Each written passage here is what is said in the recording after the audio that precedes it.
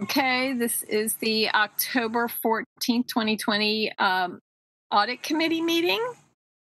And I want to go ahead and run down a list. Stephanie, can you run down a list of all the folks who are chimed into the meeting right now? Okay, I see Manager Williams, Assistant Manager Lennon, Commissioner Wright, Commissioner Link, Commissioner Thornton, guest Elizabeth Higgins, and guest Hunaid Kadir. Did I leave anybody out? Okay.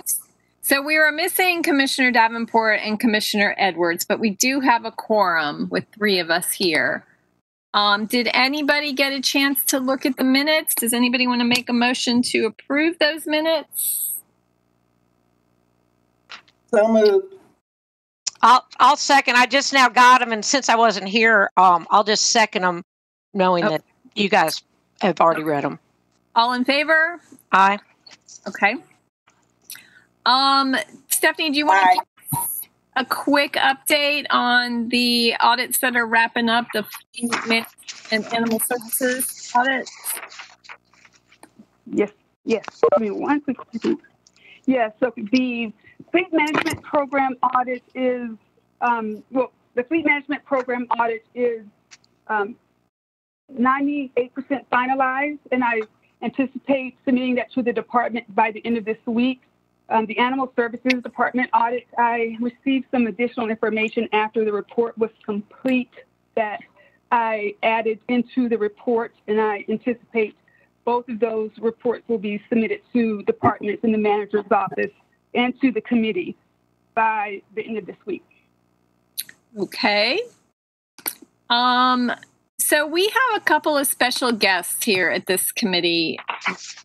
We've got some folks from the Overview Commission. The Overview Commission is a charter-mandated citizen commission that is charged with taking a close look at the charter every 20 years, and they've been working for almost a year now. I guess it's been challenging thanks to the pandemic, but they've taken a good look at the Office of Operational Analysis, and they wanted to share some information with us.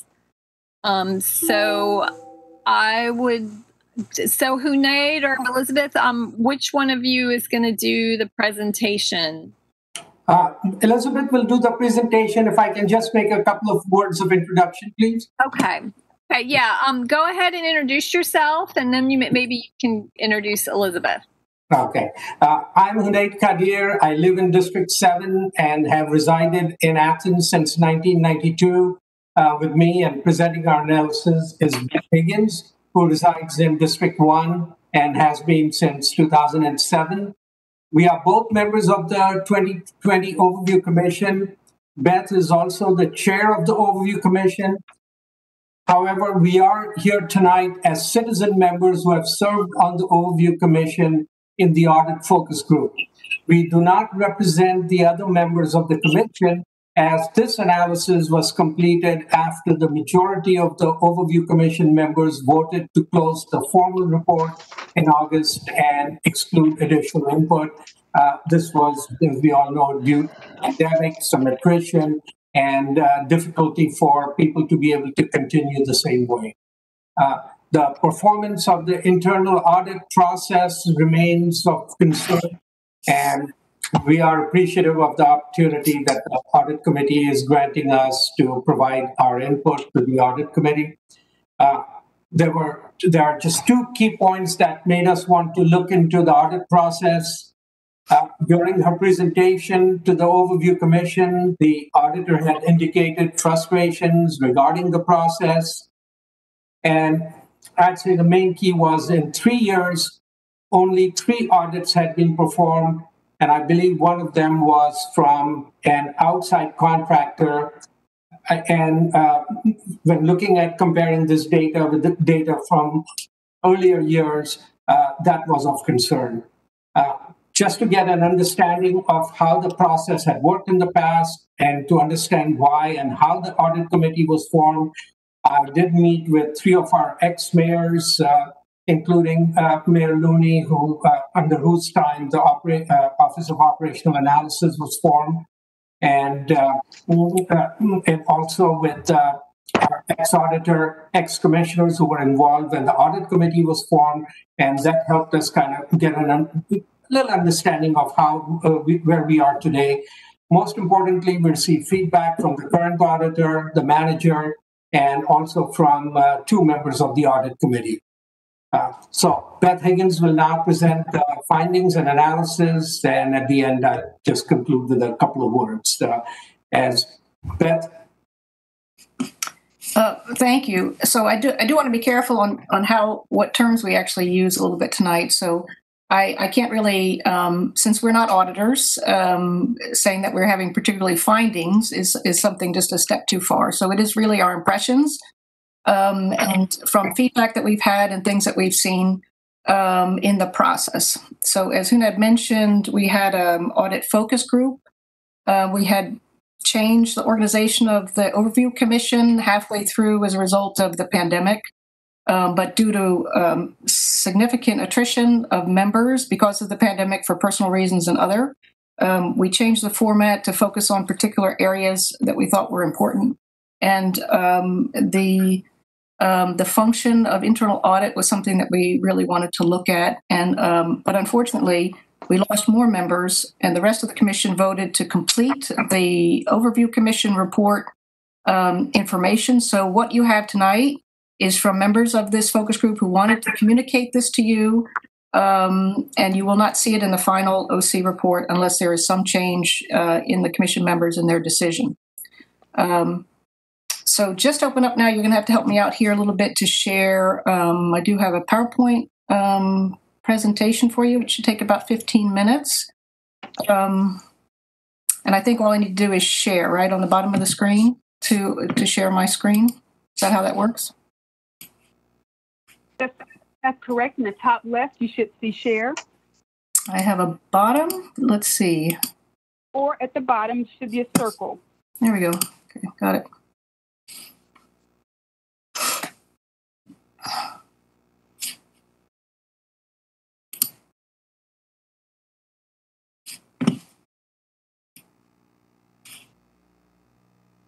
Is it up? Yes. It's good? Yes. All right, very good. So it's a new set of challenges in technology here.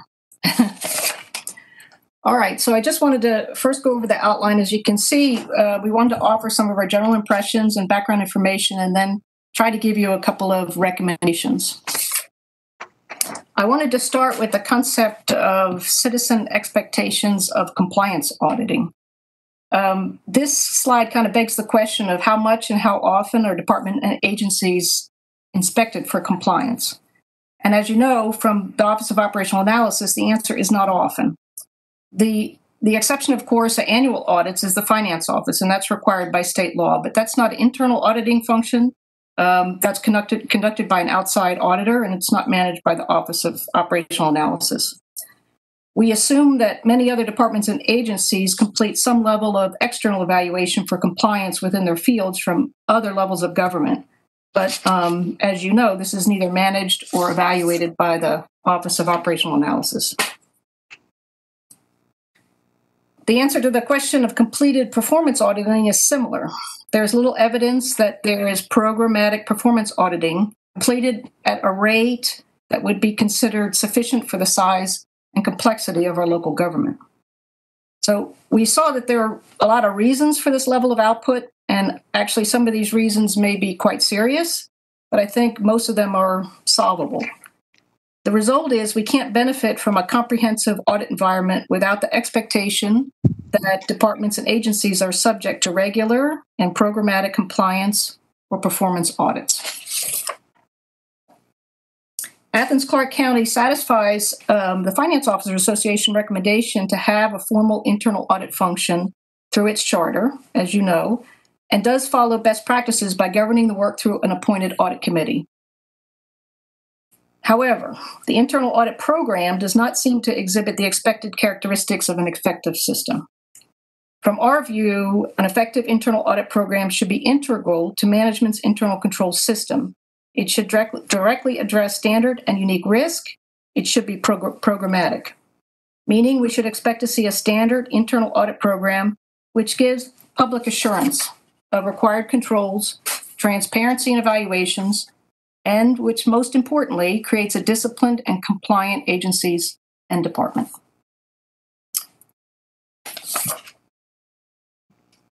I'm sorry, where did you get that definition? Sorry? This is Commissioner Russell Edwards. Thank you for this. How did y'all come up with what you just read? That sounded so I do have very official. In the back of the briefing at the end, I have all the references that I've used. And this one was primarily from the Government Finance Officers Association. So there's a particular professional industry association of finance officers, and that was pulled from their guidance. Thank you. Thanks. Agencies, departments, and functions which are not subject to regular audit sometimes develop processes and procedures which may create more risk, may deviate from policy, and at worst may create opportunity for fraudulent behavior. We don't see evidence of a formal internal control system, one that's managed, a managed set of internal controls for each department that's kind of centrally controlled. And we actually see a reluctance to implement a comprehensive internal auditing program in Athens-Clarke County. Most of the audits that we've looked at, the ones that are completed, and of course, this is what the OC wanted to look at right away when we started our work was, how many audits are there? It's kind of a baseline to look at where we are in operations. The ones we see appear mostly to be reactive or special request. The exception, again, of course, is the annual financial audit, and I have to exclude that because that's an external audit required by law and completed by an outside auditor. So what are the characteristics of an effective internal audit system? So these three things is what we would like to identify as what we would think would be good to see. First, the program should address critical areas of standard risk. Standard risk, you all know you're on the Audit Committee. That's managing resources, personnel, and money. Unique risks are those that are specific to our jurisdiction or the impact of changing technology. For example, many local governments have faced threats of ransomware or cyber activism, which have not only created havoc in operations, but cost governments in the millions of dollars. Preparing and responding to this type of specific risk requires proactive approach to risk management. The second item is creating a programmatic system necessary if you want the benefits of creating an environment which results in high management standards. Being subject to regular independent evaluation creates an environment of accountability and transparency. And when I talked earlier, I mentioned about citizen expectation, that's kind of coming from that direction. But the third item, the third bullet is the most important. The key to a great internal audit program is the third characteristic, supporting a comprehensive internal control system.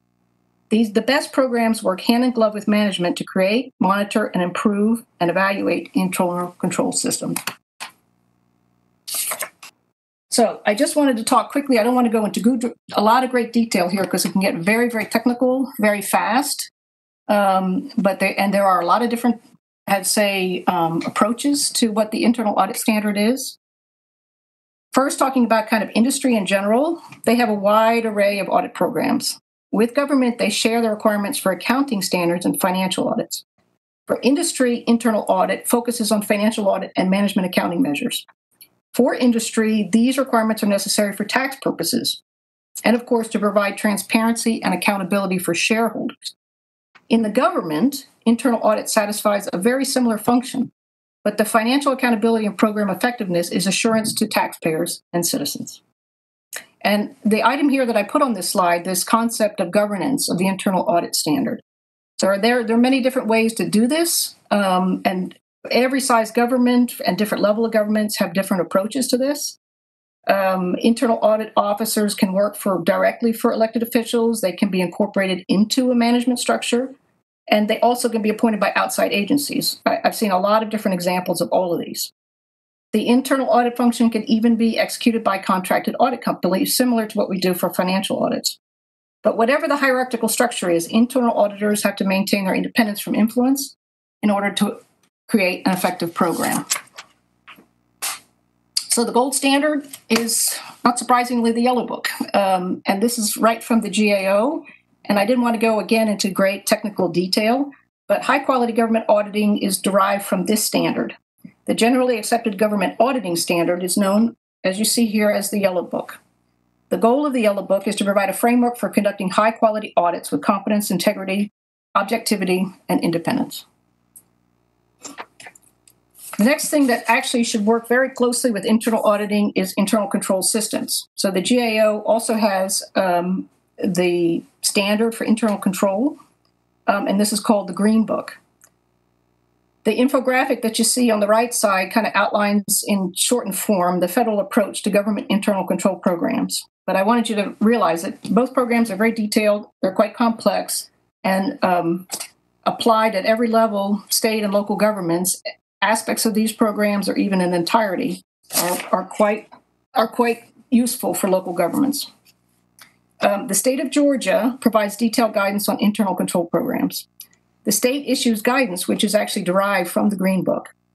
Local programs and requirements are normally derived from state guidance, but in Georgia, they do not prescribe how local management should operate their internal control programs. So local governments have a lot of freedom and flexibility on how to do that. With exception of financial audit requirements and certain federal programs, of which now we are involved in a lot of levels, certain federal programs above a certain threshold, there is a wide variance in how local governments approach this.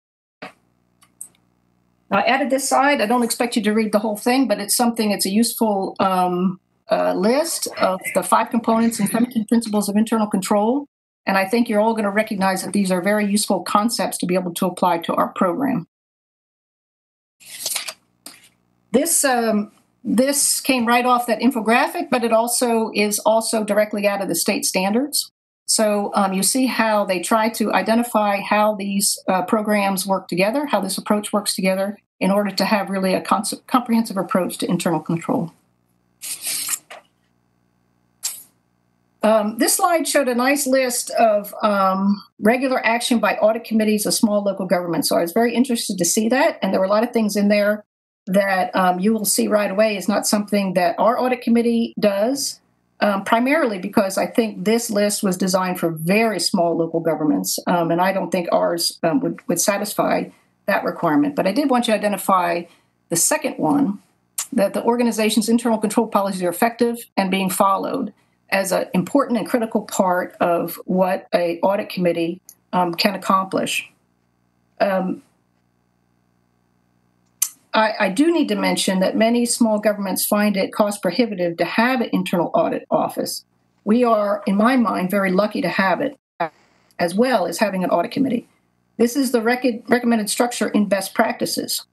But the implementation of an internal audit program is hard, and sometimes even harder the smaller the government is, or the size of the government. Many times I see many of the problems we have in Athens-Clarke County, and personally, I think we have a terrific small government. We have a terrific town. I'm very proud and happy of all of you who work so hard to keep it that way. But we are a big small town, or a small big town. And this function, the internal audit function, is one of the examples of being in a big small town, how hard it is to do this particular function, because good internal controls and good internal audit is not cheap. So we are complex enough to be able to require it, in my mind. We have a large enough budget. We have complex enough structure that we really do need it, but we may not have the resources to make it at the level that we would like to have it. One of the messages out of this particular extraction was that the author felt that developing an internal audit committee may be the government's best, and in many cases, only way to determine that internal controls are functioning properly. Okay, so now can I ask you something real quick? Yeah, please. How much of what you're explaining regarding the benefits of internal audit controls is accomplished through the annual state law required external audit? What's the crossover there that maybe y'all were able to? The financial audit. So for the books, so the GAFER and the annual financial report is what you're speaking about. Yes. So the evaluation, the audit of that. So indeed, that's required by state law. That's the most important basic level of financial compliance. And that audit, the requirement of that audit is to make sure that the financial statements that are presented correctly and presented in accordance with government accounting standards, GAAP. And it's very complex, like any kind of other financial statements, and government financial statements are no exception. There are new rules every year on how you present your financial information. But that is auditing, and we'll cover that as I continue on that particular question that you have, because it's a very good question. Okay. I wanted to, this question about, do we need an internal auditor office in Athens? So this question has been asked in the past and continues to be a valid question considering the level of audit output in the last few years. In our view, it's a cost-benefit analysis. Is the risk of not having an office at all, or even maintaining an office, restrained from completing a comprehensive program, worth the savings of not having an established office? Indeed, with a couple of exceptions, we actually are doing pretty good. So you see the screenshot here of our Moody's credit analysis. That there in the right corner there is pulled off of, I bought one of those a couple of years ago when I was studying our finances. And it shows us AA1, which is nearly the highest. It's the second highest rating a local government can achieve. So these ratings include specifically analysis of financial risk, particularly with regards to debt and financial position. Moody's view Athens-Clarke County as low risk for serious financial issues. Every year, our financial statements are awarded the highest level of recognition for completeness and accuracy. So the question is this because we're doing everything right? Have we implemented all the appropriate checks and balances? Does this mean that we have mastered our risk? So in order to answer that question, when you talk about potential risk, I wanted to talk about a case, and I don't want to spend a whole lot of time on it. I tried to find a lot of representative local, towns our size and almost organized the way we are to see some kind of issues and problems that they can get into, and then kind of compare their internal controls, their internal audit, and their financial documents to see how that represented their towns. So this particular case was quite interesting because it's a similar case. It's not exactly the same. They're not organized exactly the same as we are. This is a case from county in North Carolina. So the picture at the bottom is Joe Wiseman. He was a contractor convicted in federal court last year for bribing Buncombe County officials in exchange for contracts. He is now serving 37 months in prison and owes the county over $900,000 in civil suit charges. The top picture is the former longtime county manager, Wanda Green, as she was ordered to pay $750,000 and report to federal prison. Her replacement, Mandy Stone, was also indicted in order to pay $171,000. And two other senior county officials are also serving federal sentences. So far you see an outside contractor bribing people at a lower level in the county, then all the way at the top, somehow not managing internal controls, and then directly involved in some kind of corruption. But finally, and not exempt from this, caught up in this, the center picture is former County Commissioner Ellen Frost. There's a commissioner who got caught up in the scandal with what I kind of looked at as a very well-meaning, so she's not going to go to jail, but she's still a very self-serving kind of business support deal that violated regulations. So that involved moving economic development funds to an airport authority, and their structure is a little bit different from ours, but the economic development department covered both Asheville and Buncombe County, and the airport authority is a standalone, separate authority.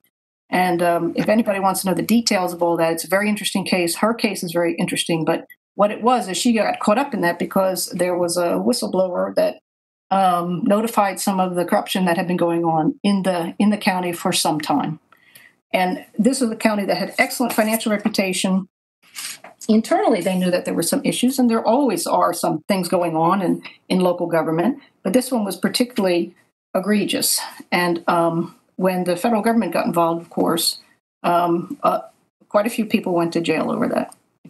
So after looking at that kind of sobering case, I'd like to review the important roles of the internal auditor.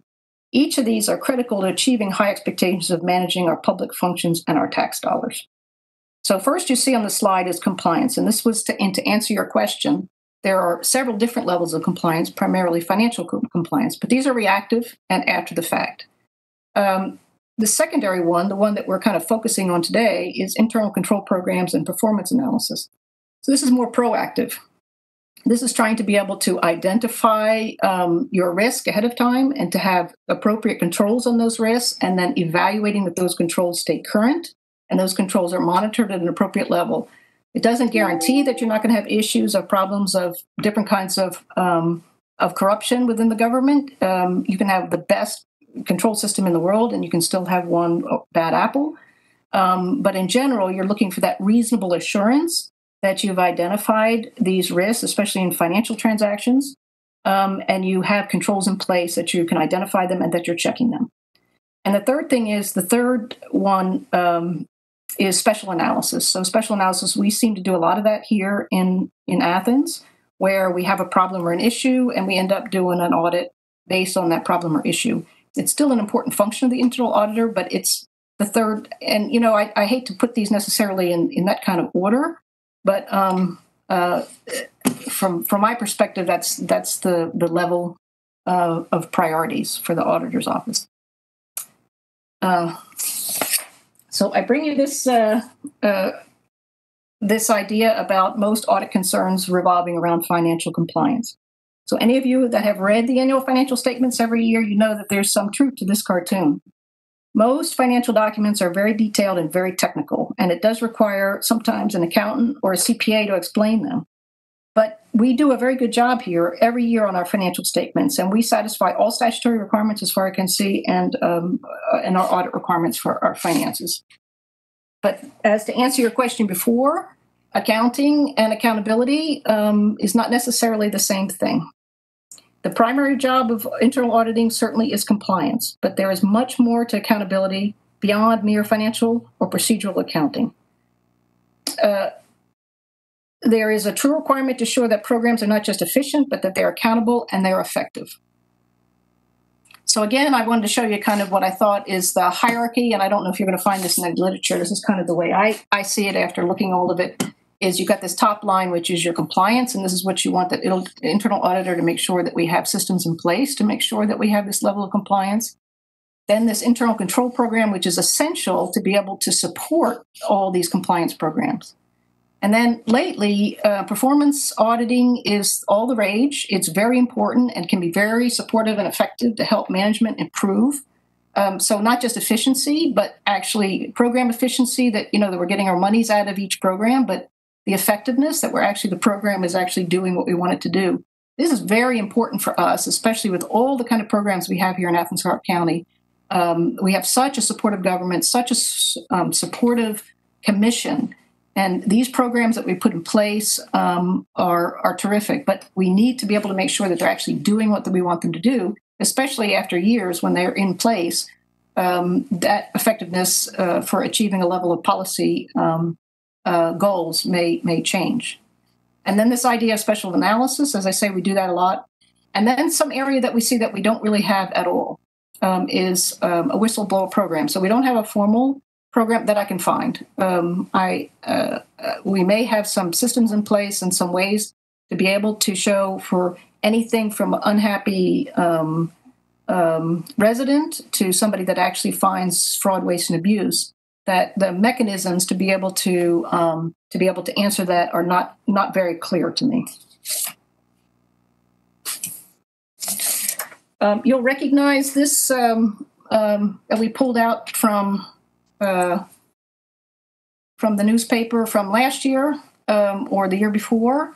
So this is an example of responding to risk rather than being proactive on risk. So as I mentioned to someone before, there are thousands of opportunities for potential risk, right? So that's why it's hard to do the risk analysis and make sure that you have an airtight way of never having a problem.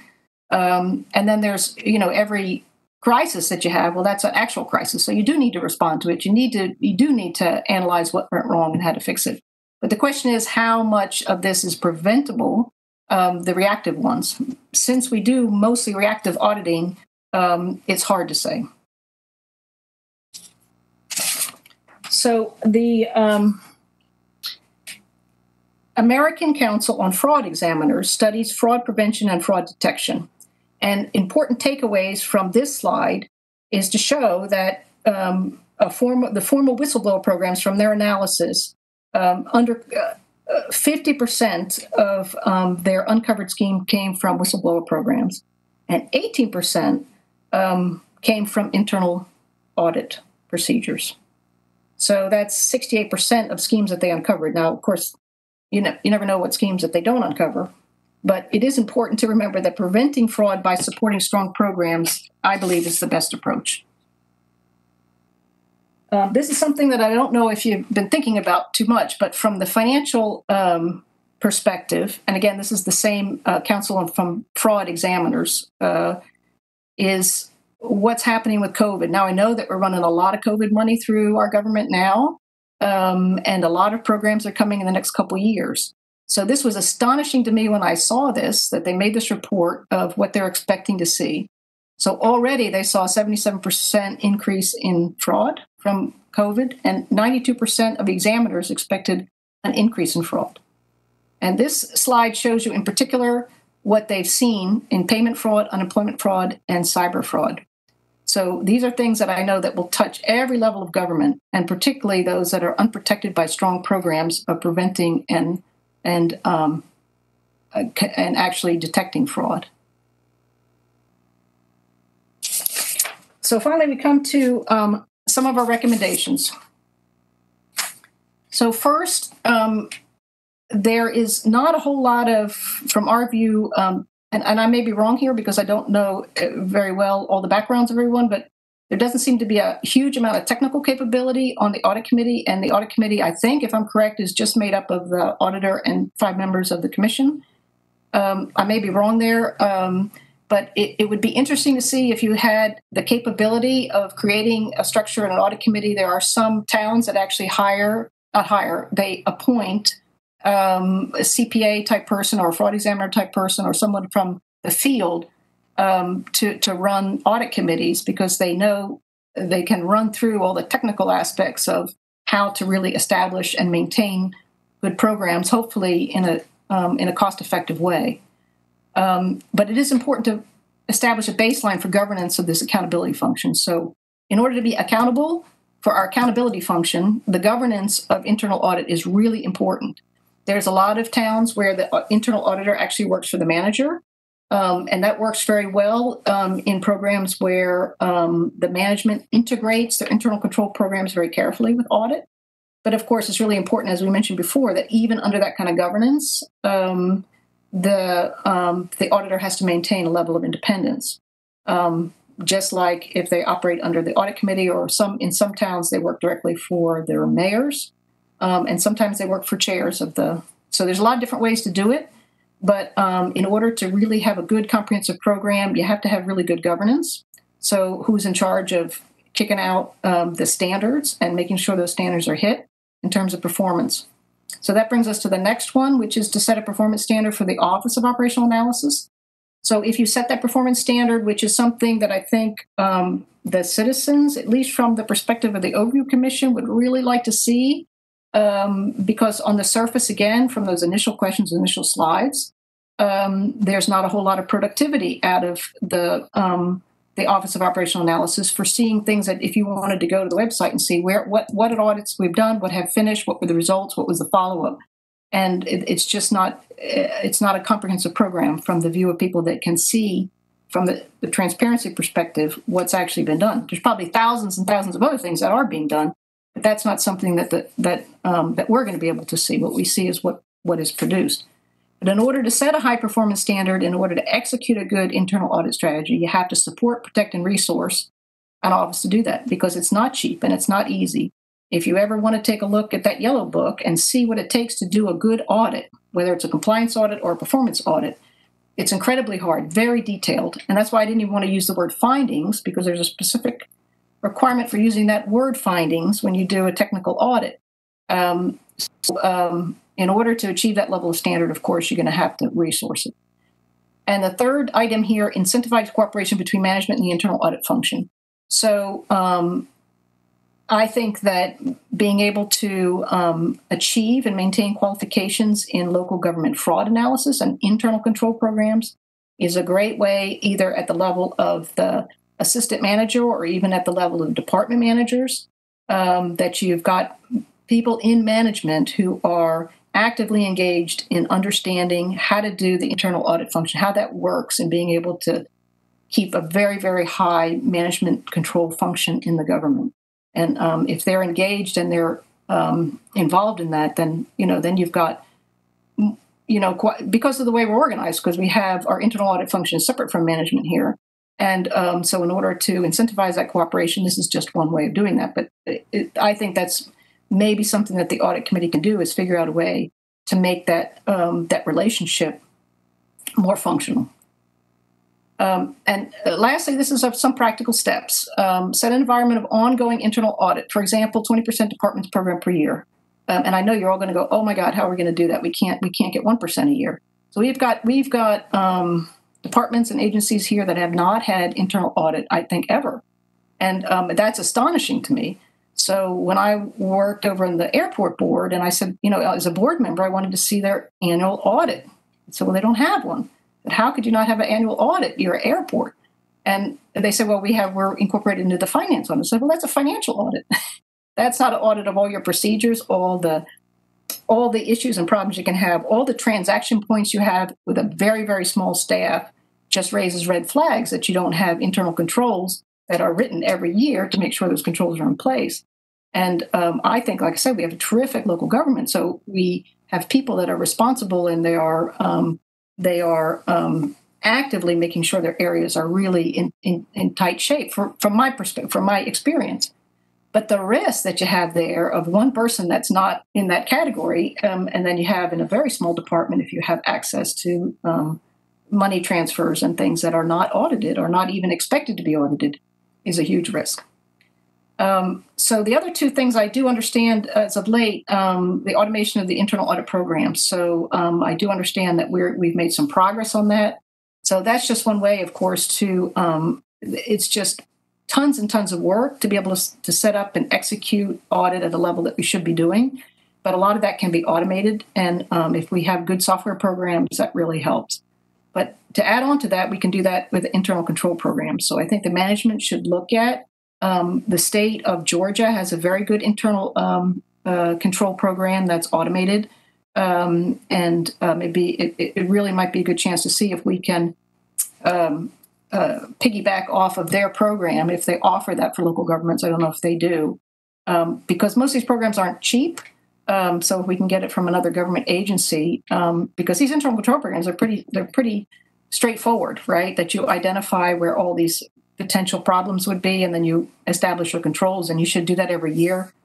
So having that automated again would be really useful, especially for overview commissions when they come to look at the operations of our government, which is so complex, it's completely overwhelming when you don't have a baseline anywhere even to start. And the last thing that we have here is to hire external assistants to catch up on overdue audits or develop department-level audit systems. So this is another mechanism, and you may have it, we just don't find evidence of it, that each department has their own internal department-level audit system. So at least at the level of department heads, that they have an annual internal audit system. And that's a little bit cheaper. It's not as comprehensive, and it's not necessarily at the level that you'd like to have. But if resources are a problem, then developing internal audit at the department level is truly the answer for smaller governments. All right. I hope that I didn't overwhelm you all with too much information. I can pull out here questions. Let's see. We do have. I think Huned's going to pass this on to you, so you'll be able to click on a lot of this information if you want to go and get firsthand. There's so much out there, local government fraud analysis, local government internal control programs, state government stuff. There are so many resources out there if you want to know more technical information. But these are primarily most of the things that I used to help support some of the comments that I made. I've got a couple questions or comments. I'm really intrigued by the idea of an audit committee that includes appointed members with some technical expertise in these things. I don't think anybody on this committee actually has a professional background in the kind of finances or analytical things that an Office of Operational Analysis addresses. But I'm wondering, if our this office is set up through the charter, and would such a change mean a charter, a big charter rewrite that would need state level approval? I'd really be interested in having this committee, go through the concepts that were brought up in this report and discuss, next steps and recommended changes to either the committee format or, the structure of the office itself. Does anybody else have any comments about that? Are you calling names? Can you hear me? This is Alice. Yeah, go ahead. Okay. Melissa, I'm so glad we've got so much going on, and now you can hear me. I'm so glad you got this overview brought to the committee, because it does have a lot of things that it references. It's good feedback. It's good fresh eyes on a lot of the stuff. I think that it's worth us keeping on our agenda, Melissa. I don't think we can wrap it up today, but I do think it's worth having on our agenda to continue discussions about it. I would need time with that PowerPoint and the references to sort of digest a lot of that. In particular, the one practical steps that says hire external assistance. We did that for the leisure services audit. We had a person that, a company that was specialized in leisure services, so that the comparison of best practices was, at the forefront of what they knew. And so that helped, and they teamed up with Stephanie and her staff for that. So that might help. So I like that example. We've done that once in my time since 2013. May I respond to Commissioner Link's comment about an external committee and how that started? And actually, that was going to be one of the things I wanted to say at the end. As I understood, Asheville was, and along with Greenville, were two of our aspiration cities in terms of how they function.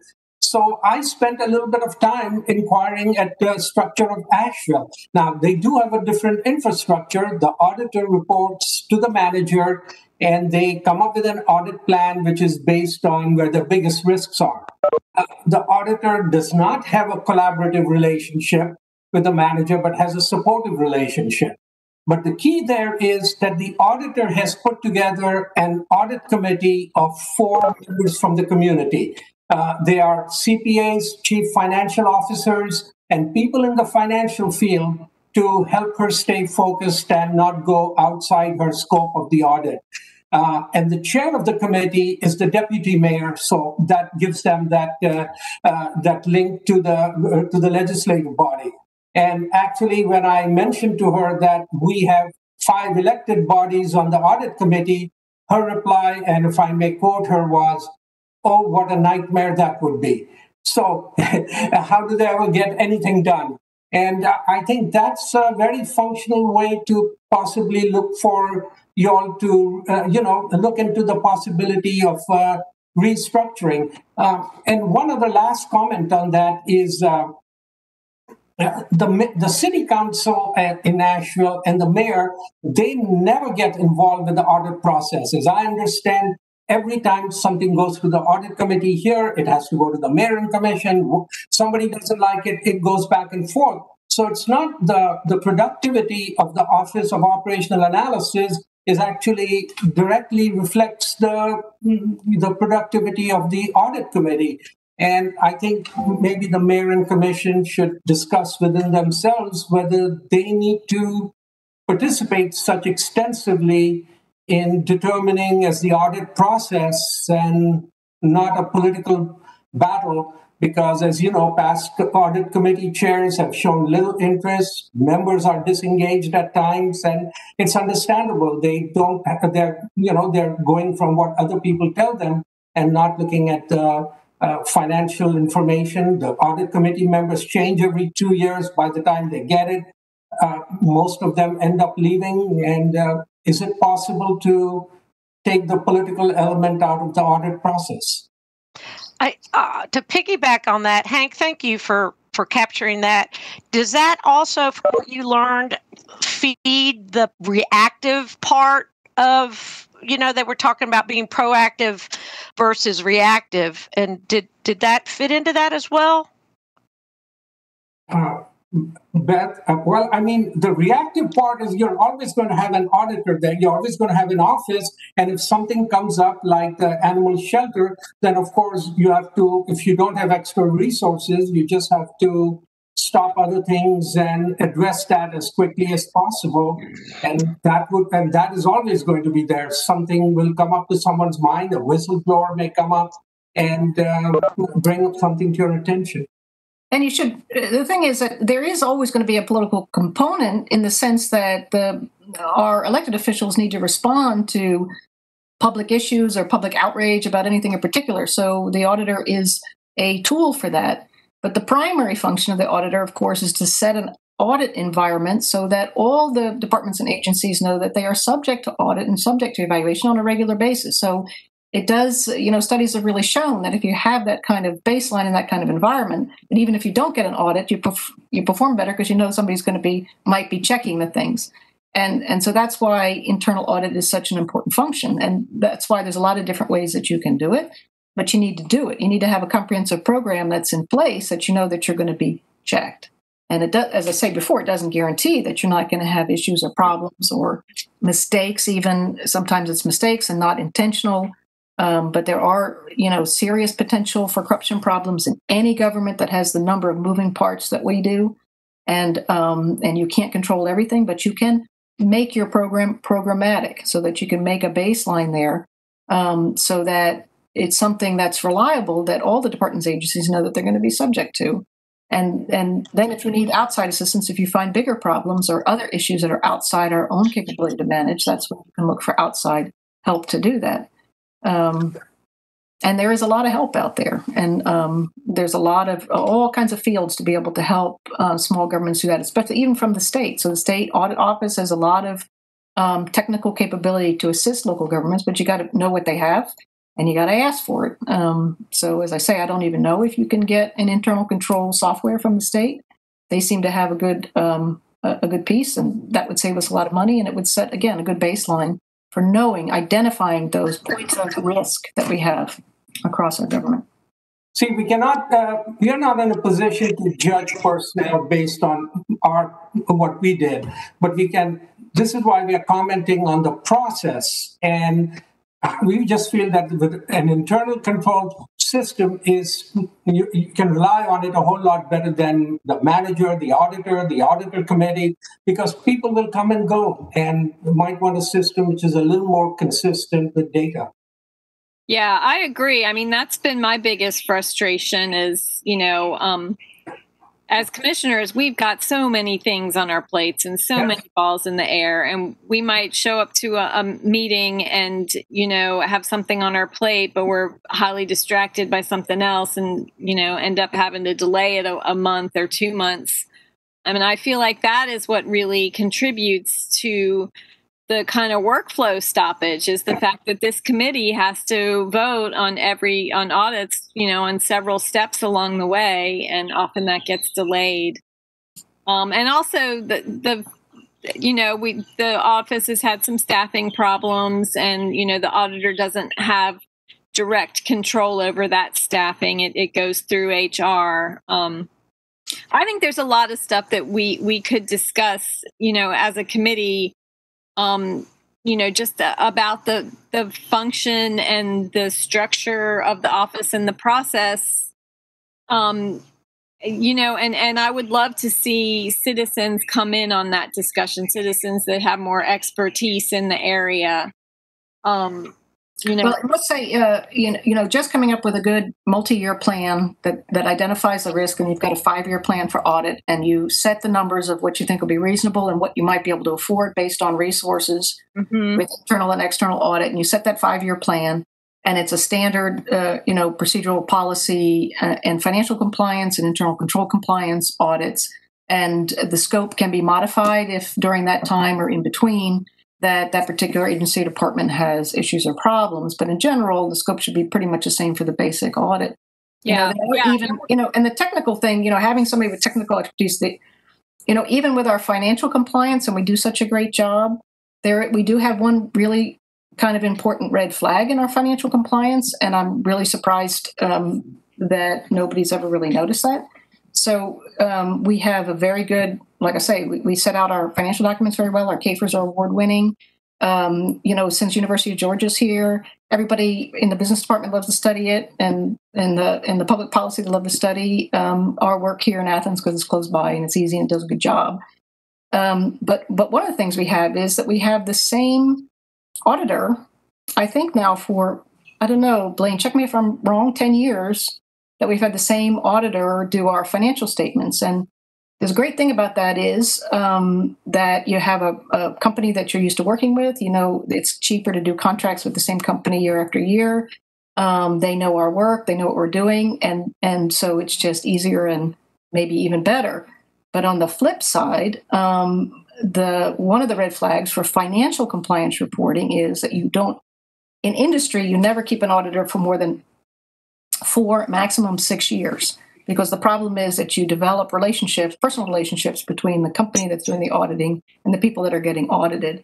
And if you have the same company, they kind of look at it the same way. So even though it's very complex and there's a lot of things they know they have to do, they do all have kind of a program that the way they work through their financial analysis. And if you have the same company each year, if they miss something, they'll miss the same thing every year after year. And again, developing personal relationships between the people that you're auditing and the auditors is something that's really kind of frowned upon after about six years. Yeah.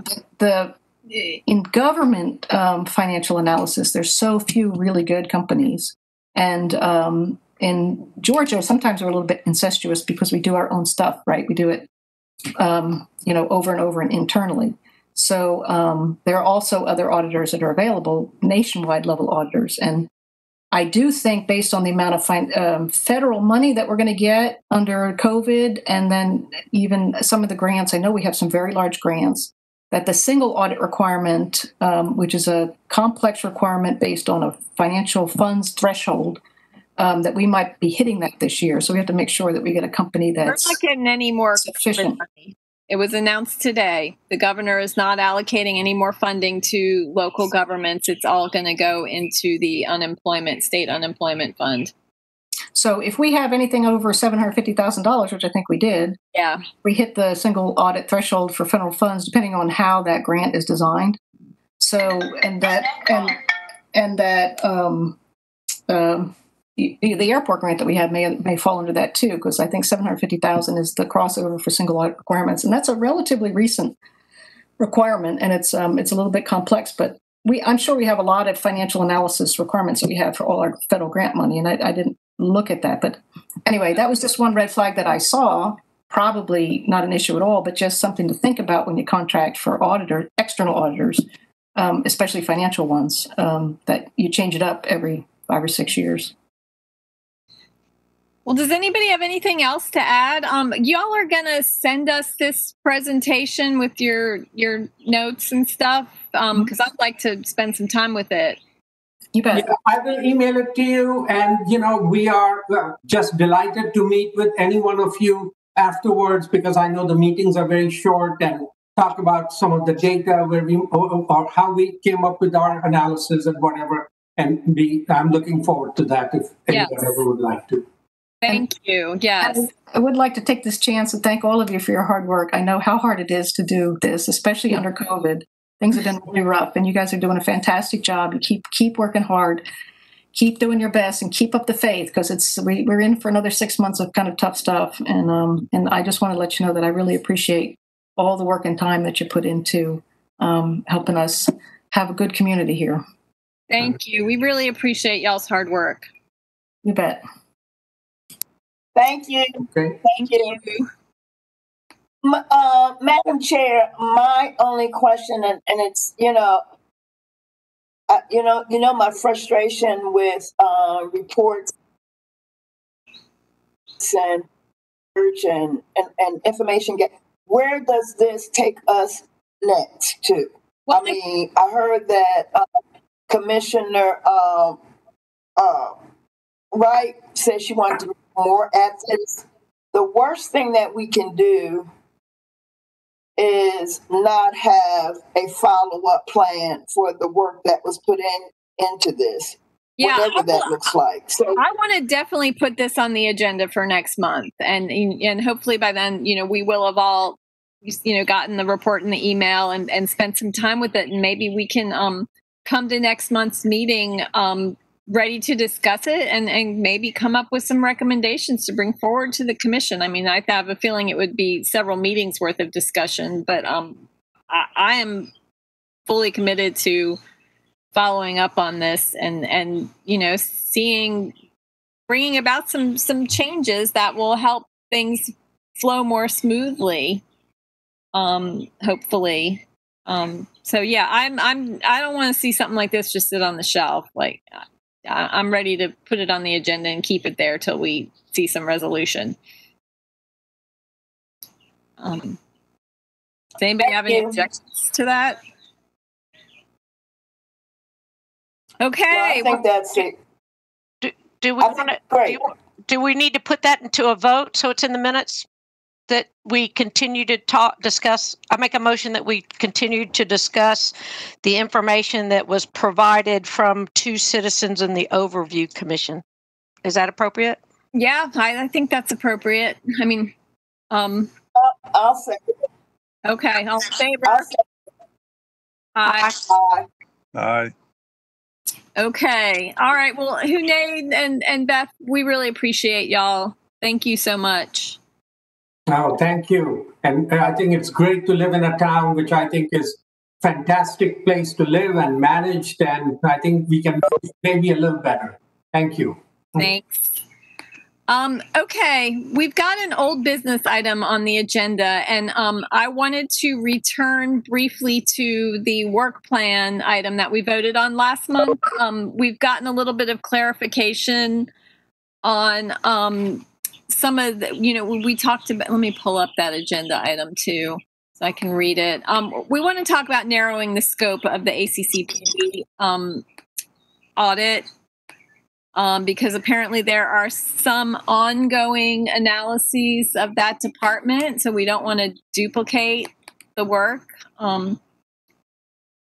So did y'all see the email from the mayor that kind of explained some of the work that's ongoing and is going to be presented to the Justice Committee, Safety and Justice Task Force? Well, I did see that, Melissa, and I was one of the reasons I was not in favor of us adding the police department as a work plan was because of the citizen committee that is going to be underway and doing an in-depth process with that. And is that the committee is that the new name for that committee that was in that email? Committees. You might be Safety and Justice. And yeah, you might be confusing them with the Police Accountability Board. That there's been a task force that's been setting up a structure for a Police Accountability Board, and it's a citizen committee that would primarily be focused on kind of policy, police policy stuff. And Blaine, maybe you can chime in here and be more detailed about the function of that committee, the task force, and the committee that they're recommending. I can chime in and say, the mayor basically wants our committee to direct the auditor to look at the financial parameters of the police, where funds are coming from the feds, where they're coming from the state, where they're going out? Yeah, and that's what because somebody else, y'all go on mute. There's some background noise going on. But yeah, I mean, that was the primary intention of a police department audit, was to look at funding and structure of the department, because the funding for our department comes from all over the place. We have state grants, we've got federal grants, plus we have internal funding. Yeah, that was the focus. And there was some mention of salary range, but there is an ongoing analysis of that. Blaine, do you want to quickly just talk about the two different committees? I want to get that straight in everybody's head. These committees, what their functions are. Well, there's. Can you hear me? Okay. Yeah. Yes. One is the Police Accountability Oversight Task Force, and the purpose of that committee is to help make a recommendation to the mayor and commission about the structure of the actual entity that would work in hand with the police department, made up of the citizens group, ostensibly. They're working on that now. They've been working, they were appointed back in February. We've had the National Association of Civilian Law Enforcement Oversight also in there helping as well. The mayor had given them a number of questions to ask. That was their charge. They've gone a little further. And the attorney's office is involved, and they're looking at different models. And today, like for instance, we looked at some of the video from the incident a couple of weeks ago to talk about how the committee might, look at use of force incidents and make recommendations on policies. So, so they're doing their work, and I expect that they're going to culminate that hopefully in the next. They've been meeting every week here of late, so that's coming, and then. The public safety and justice idea that I think you all had given direction to. I don't think the CDO was actually officially adopted, but going with that bigger committee of institutional stakeholders and citizens to talk about how to improve the criminal justice system and improve outcomes in the community. The mayor, I believe, has been talking to folks, and that might be the reason why he asked that we hold off on getting too detailed until, and Commissioner Link, we talked too, that you wanted the committee to really help come up with some of the things that they needed to look at instead of giving a really,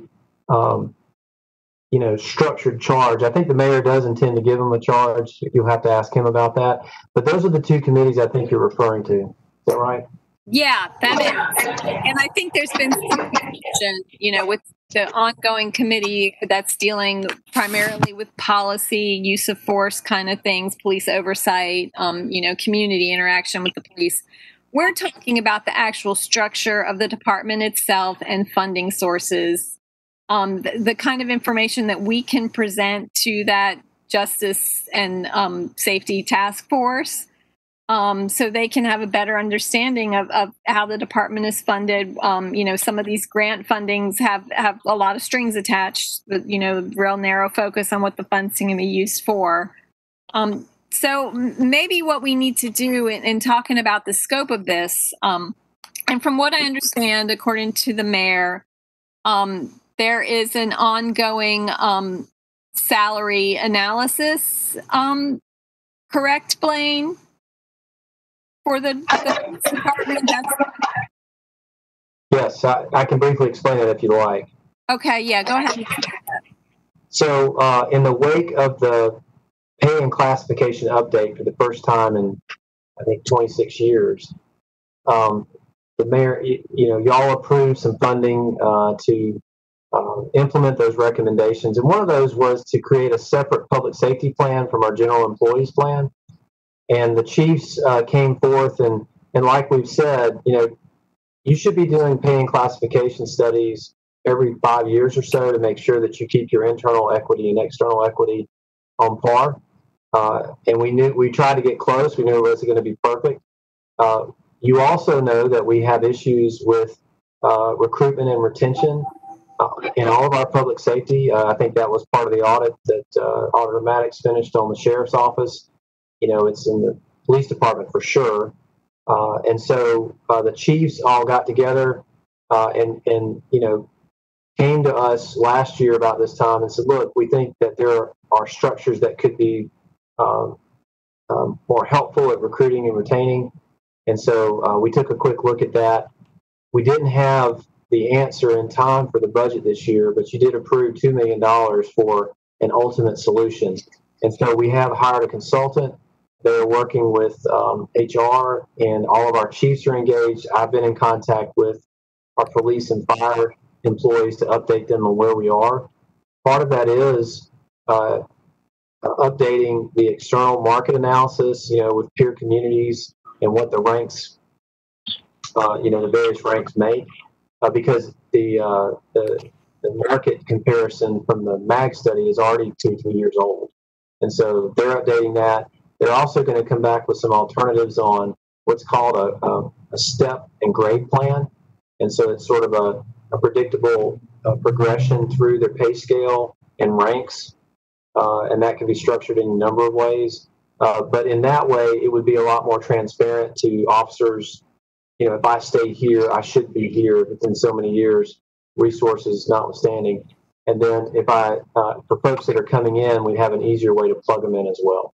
And so all that, we hope to have this analysis completed within the next 75 days, and hopefully implement something in the new year for our public safety agencies. Okay. So, looking at the, I'm looking at the minutes. I need to be looking at the agenda document. Sorry. We want to fine tune that audit description. And let me call it up. Ms. Sherman, I have a really quick question while you're pulling that up. Manager Williams, the final report for that, the consultant report, it'll be ready in 75 days, approximately.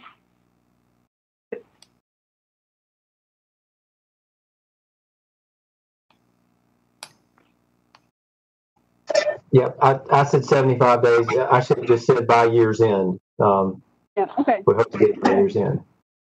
Thank you. Okay.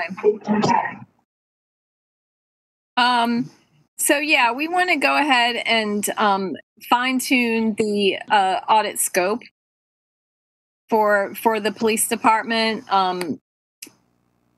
We're talking about an overview of the department's organizational structure. So there's a clear presentation of the different units within the department, and what kind of resources to them. And then the breakdown of the different funding streams, the kind of information we can present to that committee. And I think we should add a bullet point for the auditor to meet with that committee. The committee hasn't even been appointed yet, to get some feedback from that committee regarding the kind of information that they would like to move forward with their work. So if we can have the option to broaden the scope of the audit, once that committee is up and running, to have a mechanism for seeking that information, an independent mechanism for seeking that information that they might request. Does anybody have any input on that idea? Allison? Yeah, that kind of piggybacks back to what we were just talking about that we'll be having on the next meeting. You know what I mean? Generically, if there's already a group that is associated with an area that's being audited, that citizen group would be incorporated.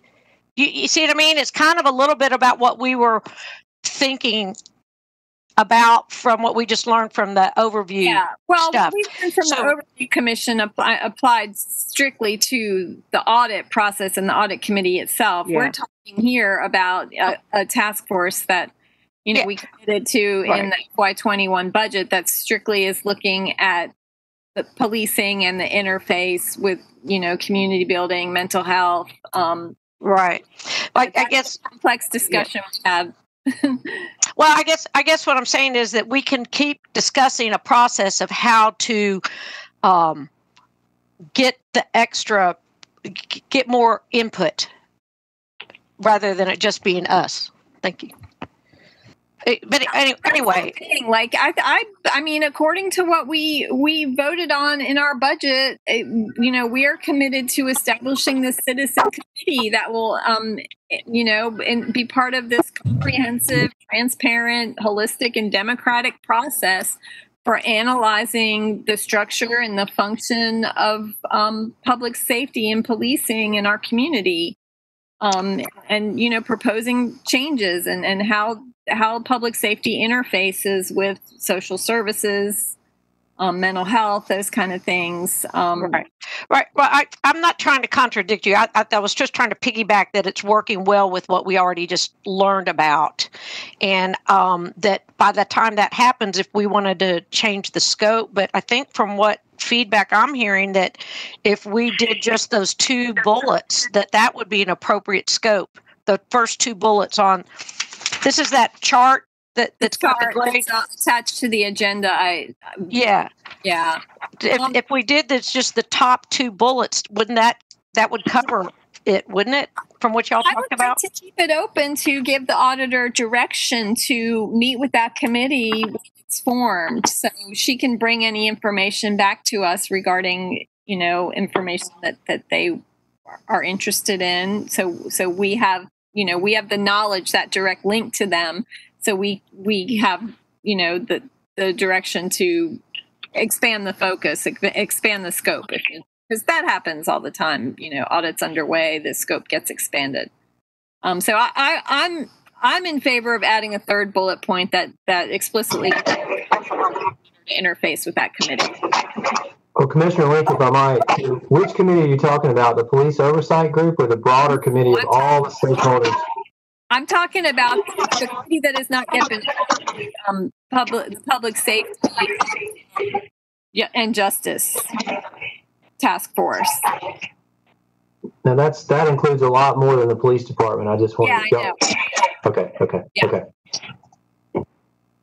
Does anybody have any objections to that? Make a motion that we include those first 2 bullet points. Somebody. I barely can hear you, Rita. You're going in and out, girl. Oh, I think yeah, it is. I'm gonna come off. Wait. Is that better? That's better. Is that better? Help me out. I thought that as we were gathering this information, that it was going to be shared. It's just too many committees now. We're just committeed out. I don't know who is who no more. So the point was, a part of the point, we were going to share this information with that task force that was going to be something they'll use as a tool. And now it sounds like we are also asking information back from them as a tool. Is that, or for our information? Yeah. What I'm saying is, first of all, this committee doesn't even exist yet.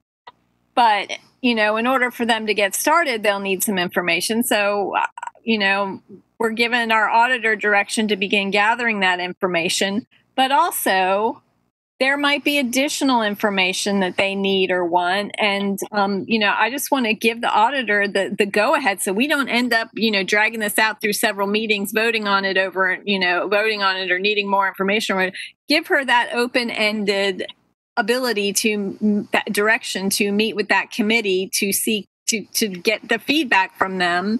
So we have the direction to expand the scope of this audit upon request from that committee. So the first part, then, I am correct. I am correct. The first part is information that the auditor gathers. It would be shared with this committee when it's formulated. Yes. And then the second part that you want to add to it is to give her permission now to meet with the committee at such time that may mean it could mean widening the scope. Yes, is that what you're asking exactly for? We're basically given her direction to meet with the committee to open the door. When it is organized and everything, right? Yes, yeah. Once the committee's organized and they got everything set and they have an idea of what they're doing, and maybe even after the auditors already presented them with the information that we're directing, she can get feedback from them that we can then give the authority to widen the scope. Does that make sense? I'll also move that. Okay. Stephanie, do you got all that? I have plenty of. I'll restate it. Does anybody have a second for that? I still need some clarification, because I thought that the feedback that we got was that we were trying not to duplicate what other entities were doing. And we're not duplicating it. Okay. No, we're not duplicating the pay scale thing. We're simply. No, I mean, this sounds like a third item that we need clarification on it. Not because if the charge for this other committee is already set, I'm unclear of how we're adding to that. We're not duplicating anything. We're just giving the auditor the go ahead to meet with that committee to get feedback. And then we can widen the scope. It's just giving the auditor the ability to bring information back to us from that committee that we can then process. Okay, let me say this. You said to bring back feedback. Now, Commissioner Wright got me confused. Okay, here we go. To bring back feedback. If there is no feedback, then the scope doesn't happen. Nothing happens. Yeah, I mean, if that committee doesn't want their auditor to do anything else, if there's nothing to say to us, then that's the end of it. But who knows? They might have another request, and I want to leave that door open for that citizen committee to get the information that they need. Yeah, and that's what I'm saying. I don't think we're committing to nothing new. We're just in advance asking or giving direction to Stephanie to meet with them as she would normally do. Yeah, and to leave the door open for a request for more info. Is that right? Yeah. Okay. Does anybody want to second that? I still don't agree with that added part, Melissa. I'm working really hard to be supportive of the first two bullets, and now you're adding a third one that's really because if you look at the flow charts and stuff that we've worked on, and I'm not seeing, I mean, when they work, the whole beginning of it, Stephanie, you might be able to help me out. When you start an audit and you have to have that beginning scope meeting with the department, at this point, we don't have it including citizen groups, and I'm just unsure of how that would happen. It's supposed to work with the department. She met with citizen groups in the animal control audit and in the leisure services audit. There were all kinds of citizen groups that got consulted in that. Oh, okay. I see what you're saying. Yeah. But do we even have a name for this committee to have it in our bullet point? It's the overview and Justice Committee, the task force. No, I thought. See, now you've got me confused. I thought it was the citizens oversight of the police department. No, you're thinking of the other committee. We're not even talking about that committee. Well, but the okay. The department for the audit that we're talking about is the police department, Athens-Clarke County Police Department. So we're about to have a citizens group that a task force is going to tell us what that citizens committee looks like. And that citizens committee is applicable to Blaine, do you want to repeat the explanation about the two separate committees? Well, actually, it's three separate committees because one of them is a task force that's going to set up the the one committee. Do you want to go through that again so Allison can understand it? No. What? Listen, I don't need that. I need to get more concise with it. We have a task force that's defining a citizens committee for citizens oversight within the police department. What we're talking about. I know, and I'm saying that's the group that I think is relevant to the audit. I don't think that the public safety and justice larger group that Blaine said had incorporated more than the police department is the right group. I think so. That's where we have a difference of opinion. Okay, on that. So I understand the groups. The Police Oversight Committee is strictly a policy committee. From what I understand, talking about how the police face with use of force issues, policy issues, whereas this Justice and Safety Task Force is a broader look at the department and policing and public safety in general, and deals with funding mechanisms, looking at social service needs and things. That's a much broader scope than the Police Oversight Task Force. I understand we are talking about audit tasks that take on that can inform that broader scoped committee.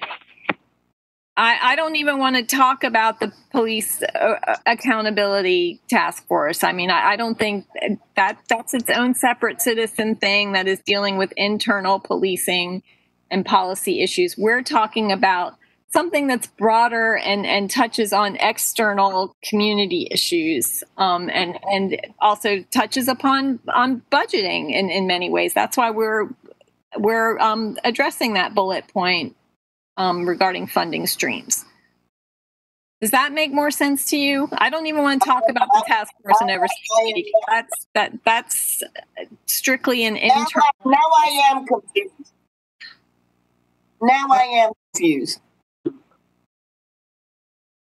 Blaine, do you want to go through the difference in those two committees again, so maybe we can clear up any confusion?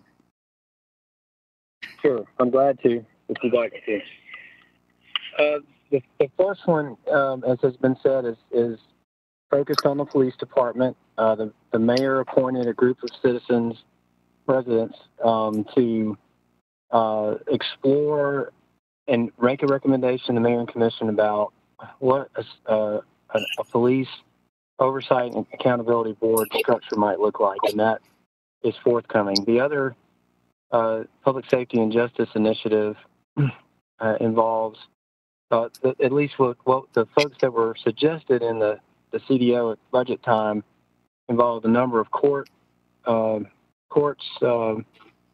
other public safety agencies, some community entities like EADC, HCDC, and others, as well as some citizens and commissioners to work through some of the bigger issues and initiatives that might kind of fall in the gap between many of these different stakeholders.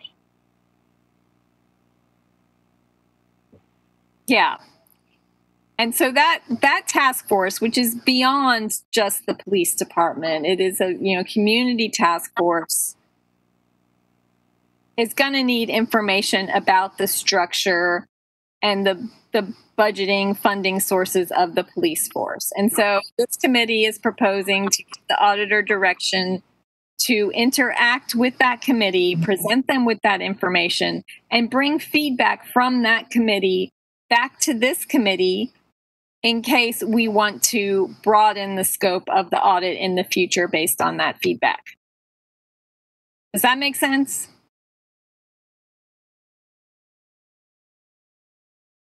Russell, do you have anything to say in all this? I just went crazy. I'm listening. Hold on one second. I'm trying to get my video. Yeah, I've heard the whole thing, y'all, and I think it boils down to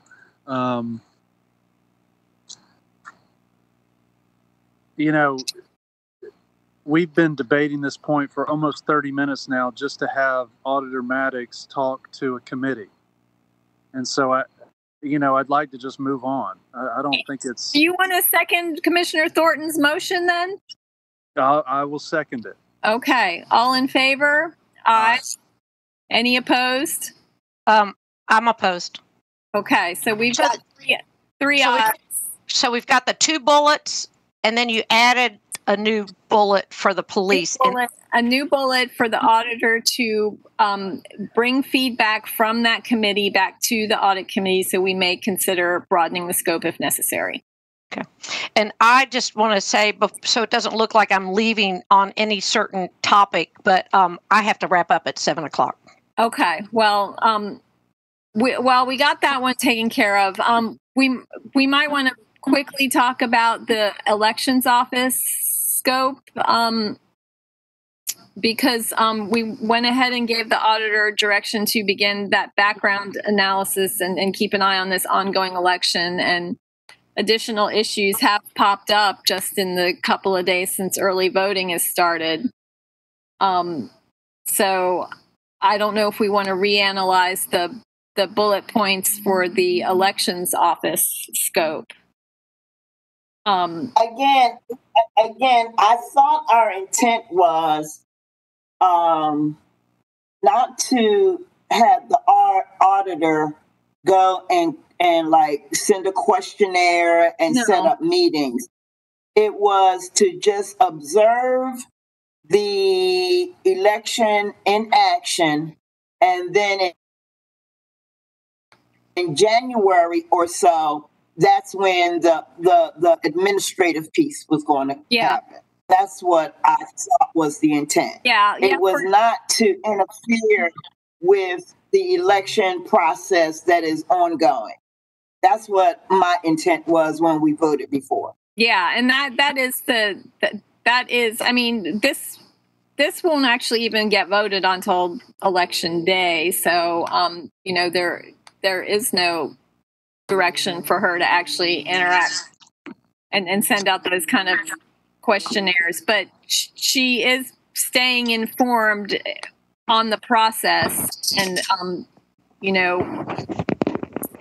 observing the process and all the issues that are happening around this election. So but by the time we vote on this, by the time the whole commission votes on this, that election will be over. So, I believe it's up to this committee to go ahead and lay down the scope for next steps.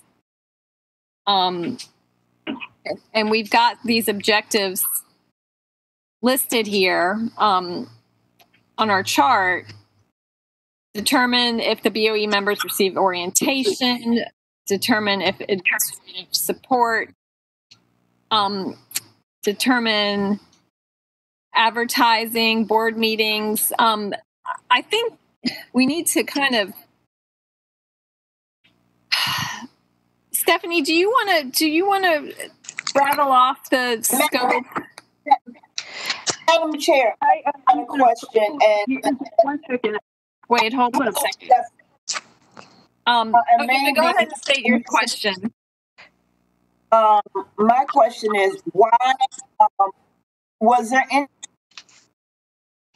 specific reason that the mayor sent it back to the committee? Was there something that he thought we needed to relook at? I think the primary reason the mayor sent this back to committee had to do with the police department and the fact that there is already some ongoing analysis regarding pay structure that we didn't need to have in our scope. I think that was the heart of that. But now that, we're not even going to have a vote on this till after the election, we might as well lay down the scope for this elections office audit. Can I just chime in, because I want to just clarify something, because if I'm confused, other people will be confused. The chart that Stephanie just showed, as well as this grayed out one, the multi-shaded, can we call this, it says Board of Elections, and the Board of Elections is an appointed body, and it doesn't really read straightforward to me. So if this moves forward, I'm not going to be here for when you guys vote. Can we call it like Department of Elections, or can we make sure we don't call it Board of Elections because it's because of the confusion. I was going to point that out too. It should be the Elections Office. Yeah. If that, but I also I remember that we voted to not do anything there because of the election. But I do understand to observe an election, that's not going to happen. So I get the observation part happening right now, but I think that, but anyway, I've got to go, and we have a lot of information as usual, and I need to go though. So Okay. if that could be changed, and then the other part, as this comes forward with an agenda item, I think that it should just be the two that we've talked about. I think it's kind of misleading to show these other things that we haven't vetted out. But I agree. Yeah, we'll just have the two items on there. Okay. That's why I want to narrow this down. Okay, thank you, and I'm sorry I can't stay. And I'm not going to take over the meeting, but are you? If we change the title to what did you say? Elections whatever office. You said, and just do the two items, elections office. If we go along with that, break that down to the two to narrow that scope. Are you okay with that, Commissioner Wright?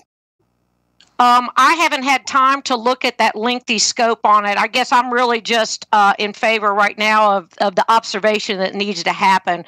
But I'm good with it. I'm not going to, I'll learn more as it goes forward. I'm trying. I mean, sooner or later, we should be getting some unanimous vote. If we're all on the same thing. Right. With narrowing the scope, right? Right. Yeah, I'm here. I'm in favor of it being observation only at this point till we nail down more details. That would be my preference. Thank you, guys. Sorry, I gotta go. Thanks. An appointment. Talk soon. Okay. Bye.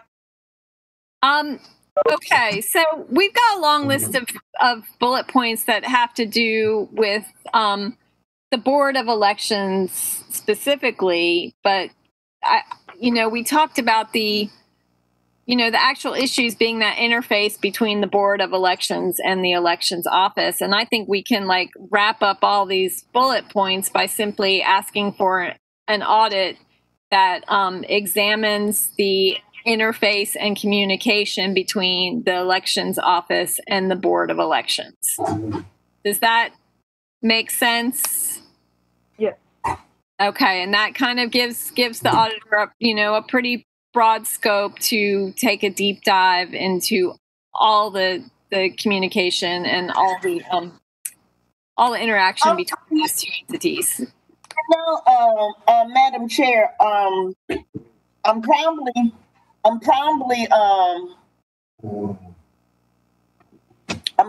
going to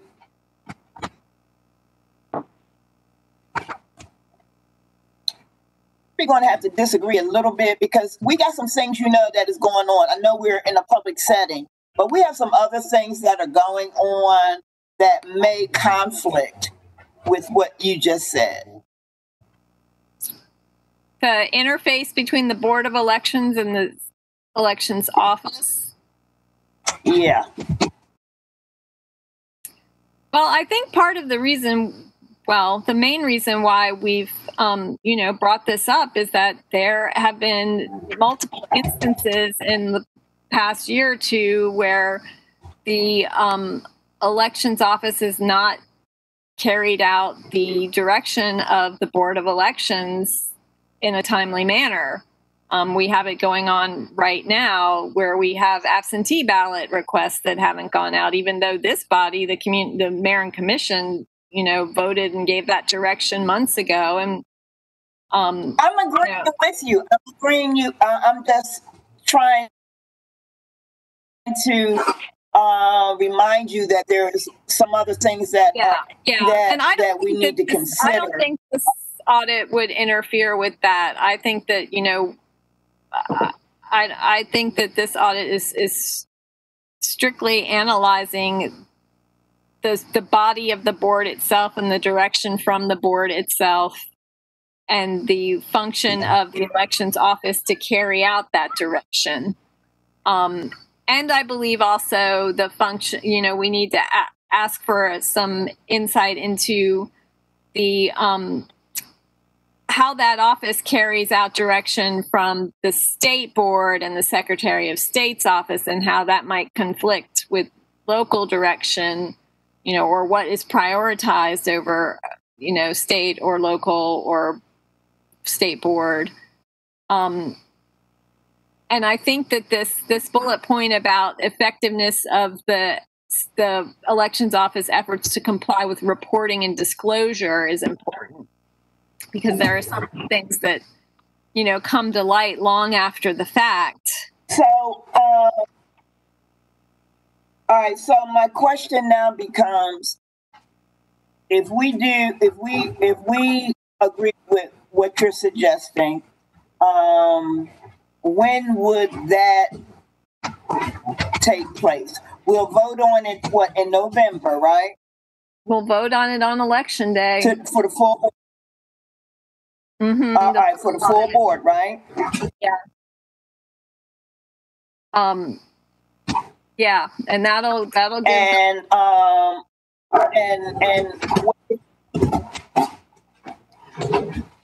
I tell you what, I will go along with this, because I'm gonna have to get ready to go also.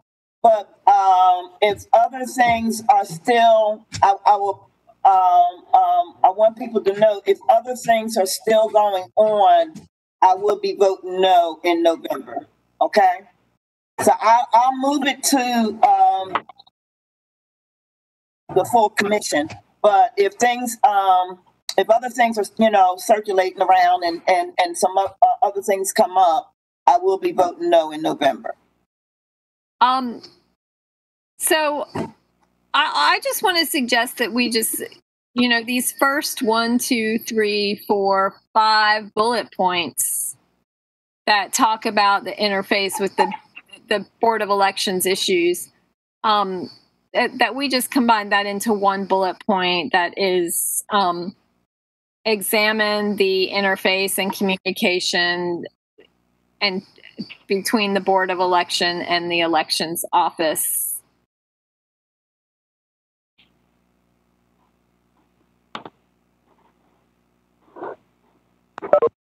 Got it. And then that bullet point about assessing the effectiveness. I don't think that should say BOE. I think it should say Elections Office. I think that's where some of the confusion lies here. Okay. And I'd suggest we also add to that bullet point, or add a bullet point, assess the Elections Office